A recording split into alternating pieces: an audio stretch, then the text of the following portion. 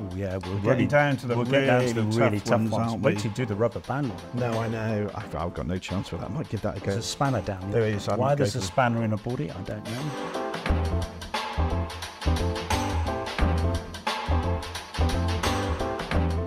Hi, I'm Andy Powell. I'm Chief Information Security Officer at AP Maersk.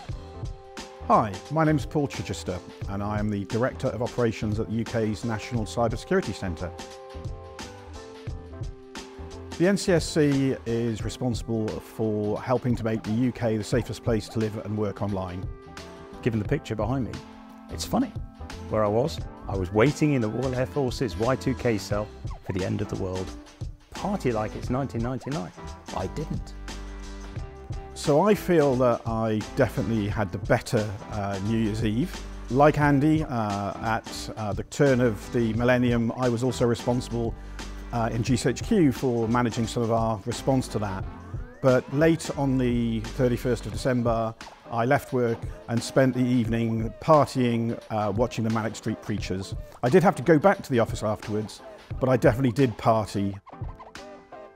So Chich and I, our paths first crossed in 2012. Andy and I met in our professional roles when I was working at GCHQ and Andy was working at the Royal Air Force. And we've known each other ever since. Hey Chich, Andy, great to see you again. It's been a long time. Yeah, it has, yeah, fantastic. So today we're going to be playing Operational. Which takes me back a bit. I think it's been a few years since I played this. Yeah, well, my daughter's a doctor actually, so she'd be laughing her head off if she thought we were doing this today. You've probably been getting some sneaky lessons then, haven't you? I think you might sort of, cheating. Right, so we have a question about the changing cyber threat landscape. Yeah. And what trends are we seeing? The threat landscape is constantly changing, and I think it changes in slightly different ways. So we have our traditional threats, cyber threats, nation states, countries that we've talked about at length over the years: Russia, China, Iran, North Korea. Been doing cyber operations for many years, developing their capability. Beyond that, very conscious of ransomware for organizations, a huge threat. And I think probably the one that most businesses and organizations should be sort of thoughtful about and prepared for, because it's an indiscriminate threat. Actually, ransomware now isn't very often the thing that those actors are doing. It's actually extortion. Right. And so increasingly now they're not even encrypting the systems. Yep. They're just taking the data and then threatening to leak it online. And from an extortion point of view, and even now, we see organisations who, even though they could recover the data, even if they have been ransomware, will still pay a ransom. Sadly, this is a really great question. How would you say we can, as government and industry, work together better to protect the critical infrastructure in the UK and globally, obviously from a Maersk point of view? Many companies like ourselves are running critical infrastructure in countries. Yay! Woohoo! I'm worried now, and we're starting to see that the governments are clearly, and there's legislation coming in with the new legislation across Europe that's requiring critical infrastructure to be better protected. But the companies who are running this critical infrastructure, the relationship with governments, not just in the UK but globally, is difficult because many of the governments approach us and say, we need to see what you're doing, we need the detail of how you're operating, we need to see inside your network. And of course that creates an immediate barrier of mistrust. And we tend to get, in certain countries, and not the UK, I hasten to add, but in certain countries, certain governments come to us and say, we expect to go inside your network and inspect. Now, for commercial reasons, that's just not possible because they'll be able to see other customers' data, that, we'll be breaking a lot of our privacy and sensitivity rules. We can't do that. So what we're looking for is an arrangement where we can provide you with the evidence that meets your questions, that meets your needs. Knowledge sharing, partnerships like that, how vital is that for a company like yourself? I think it's critical because we operate in 120 countries, and you can imagine we've got different legislation, different criteria in different countries, and it's extremely complex landscape. And there's a combination, obviously, in big countries that we work with in the US, in Europe, and certainly talk with yourselves. That's really generally quite clear. Sometimes, quite hard, but we're working on it. In other countries globally, it's less clear, and there's a little bit of pressure we can provide to the government to say, what do you actually want? Because they're they're not in a great place to define some of the standards that should be in place, and we tend to struggle a bit there. So it's the complexity, particularly for companies operating multinationally. How can international organizations, industry and governments identify weaknesses and support key suppliers in the global supply chains? Actually, part of my job is working very closely with NATO on sort of thinking about what it means for cyber to be a sort of domain of operation in the NATO context, and the role that NATO plays and cyber plays in its operations. And actually, when you think about the alliance and all the countries involved in that, and then all the critical infrastructure in that country and those countries, and then its supply chain, what you're trying to do is set a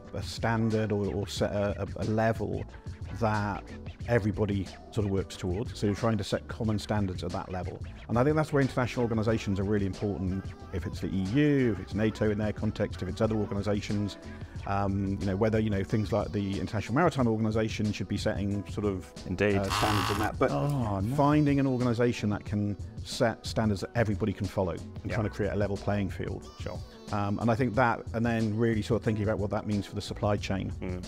How can the international organizations and governments help those smaller organizations which are niche key elements in the supply chain? Is there something they can do, or are you looking to bigger organizations like us because we've got a dependency on them? How does that work? I mean, there's a number of parts to that question, I think, and sort of, the first thing I think you need to know is what your critical supply chain is.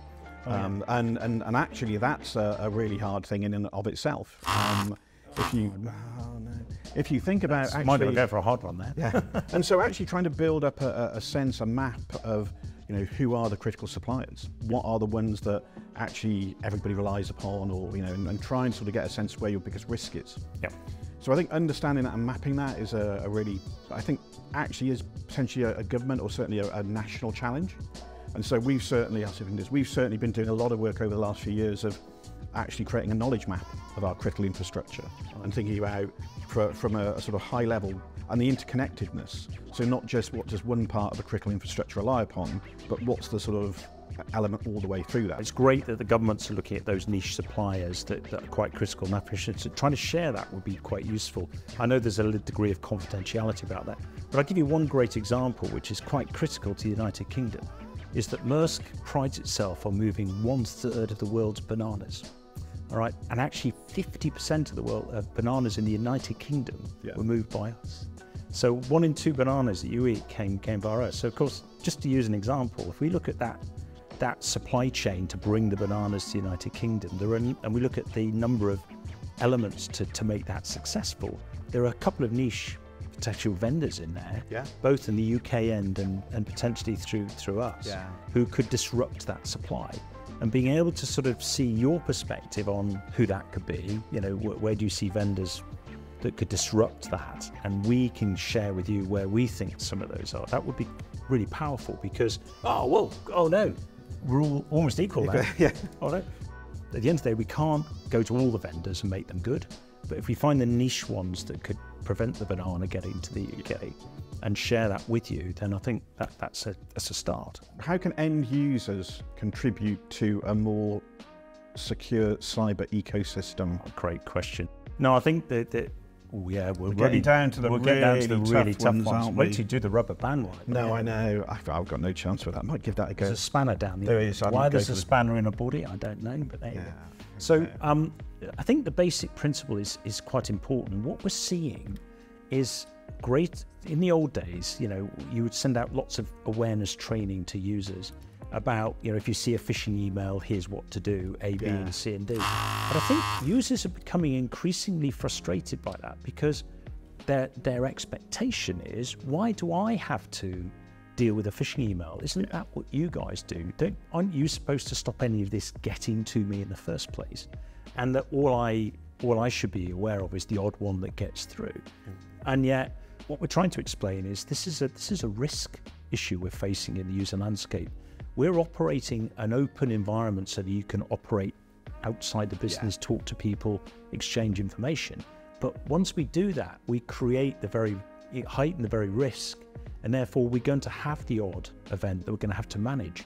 If we were to lock it down, that's great. We won't be dealing with events, but you wouldn't be able to operate. And so it's finding a balance between your ability to do your job externally to others and our ability to try and control the environment. And that's increasingly difficult. To your very early point about the threat, with this increasing threat that we've got and this what I call the growth of the attack surface to enable the business to flourish, we are going to have these events, and we need to educate. I think we need to educate the users to why they're seeing this and what part they can really help and make it a very positive experience for them.